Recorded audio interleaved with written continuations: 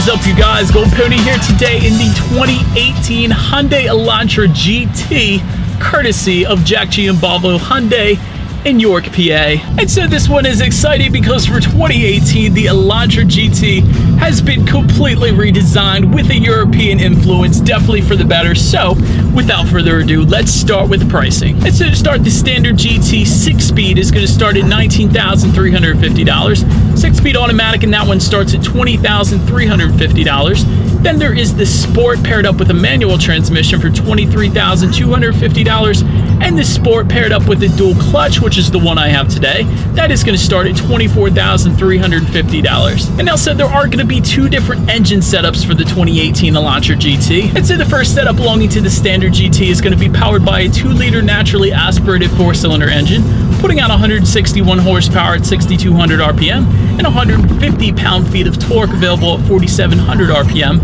Power is going to be sent to the front wheels through your choice of either a 6-speed manual or a 6-speed automatic. And when it comes to miles per gallon on that one, with the manual transmission, you get 23 city, 31 highway, and the automatic gives you 24 in the city, 32 on the highway. But the one I have today is the Sport setup, so that one is going to be powered by a 1.6-liter turbocharged 4-cylinder engine, putting out 201 horsepower at 6,000 RPM and 195 pound-feet of torque. And that power band is going to be good from 1,500 to 4,500 RPM. And so, but then once again, power is going to be sent to the front wheels on this one through either a 6-speed manual transmission or a 7-speed dual clutch transmission with paddle shifters, which I will be testing out a little bit, of course. But when it comes to miles per gallon on that one, you're going to get 22 city, 29 highway for the manual, and 26 city, 32 highway for the dual clutch. And so, but then if you slide the shifter all the way to the back and to the left, that is actually going to give you full control over the shifting in the Elantra GT. And so now it is about time. Let's give the paddle shifters a shot here and see how quickly they react for us.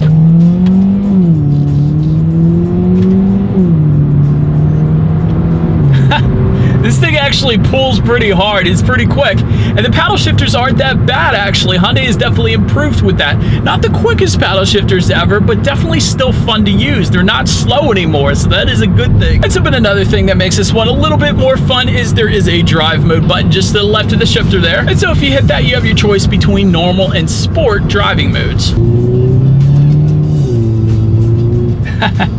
And so with the sport driving mode, it is going to adjust things like the throttle response and the shift points if you are not shifting through the gears yourself, of course. And that, of course, does make this one a lot more fun to drive. And so, but now carving through the back roads here, as far as the suspension setup goes, there is a McPherson strut front suspension with coil springs, and in the back there is a multi-link independent rear suspension if you go with the sport trim, again, the one I have today. And comparing it to the previous generation Elantra GT, this new one does come with an 18% increase in torsional rigidity, so that is definitely going to help with handling as well. And then when it comes to visibility, this is a smaller vehicle, so there really is no issues with visibility. I can see perfectly fine out the back there. But now let's do a quick little acceleration here in sport mode without the paddle shifters. We'll see how quickly we can get this one here up to speed.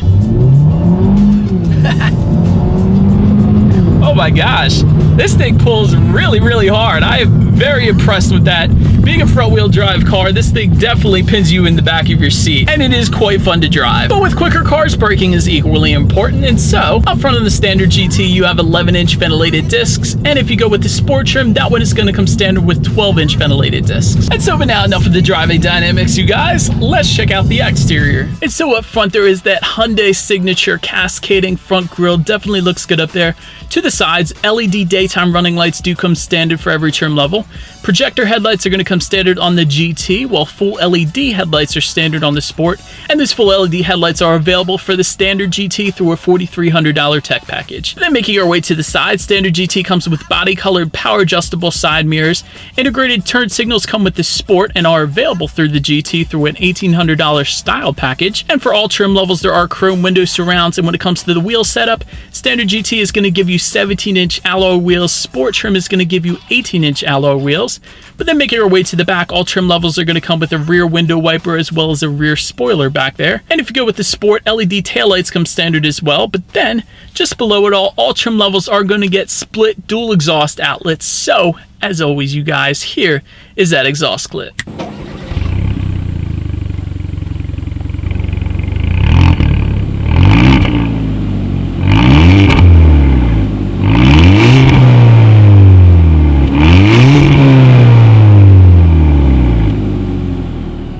comes to how to open that rear hatch, there actually is a button on the key fob here, so I'm going to show you guys that, but that is going to unlock that rear hatch for you. And once unlocked, as far as cargo capacity goes, that is going to come in at 24.9 cubic feet. And if that was not quite enough space, you can fold those rear seats down, bumping the cubic feetness up to 55.1.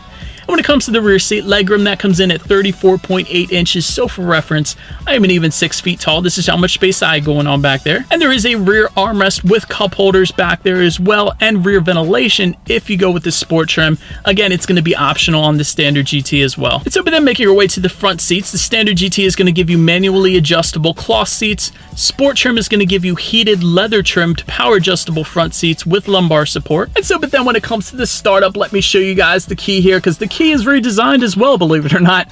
On the one side, you got your Hyundai logo, of course, but then when you flip it over, you do have lock, unlock, and the unlock button for the rear hatch as well, but it is all actually keyless access on this sport trim that I have today. So all you need to do is simply put your foot on the brake and press that engine start button. And so upon startup, it's going to show you a really sweet looking picture of the Elantra GT front and center.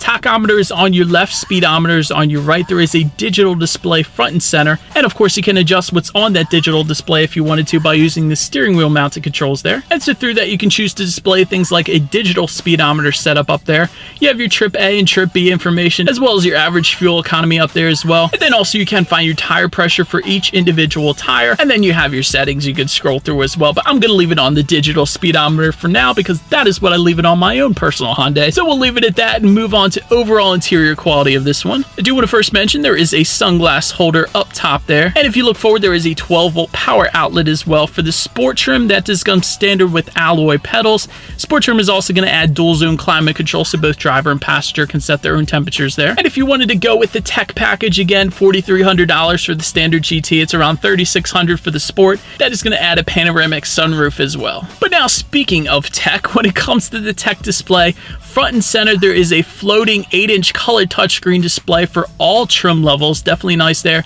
It does come standard with Android Auto and Apple CarPlay, meaning if you have a smartphone and you hook it up via USB, you do have access to Google Maps, which is the best navigation system in my opinion, but also you have access to Pandora, so you can like and dislike your songs up there as well. And you have access to iHeartRadio and a couple apps up there too. But again, if you go with that tech package, there is factory navigation that comes with that one. Also, standard is going to be Bluetooth and audio streaming, and standard sound system is going to come with 6 speakers, but tech package is going to add an Infinity Premium audio system with 7 speakers and a subwoofer. But since I do not have that tech package today, I have the 6-speaker setup, so we're just going to turn on the radio here and test out the clarity of this one.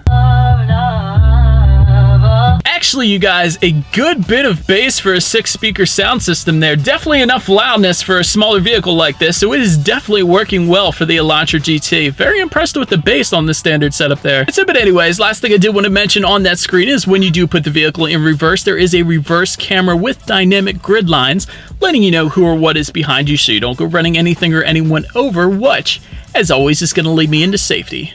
So to start, there are front, side, and side curtain airbags. There is a driver's knee airbag up there as well.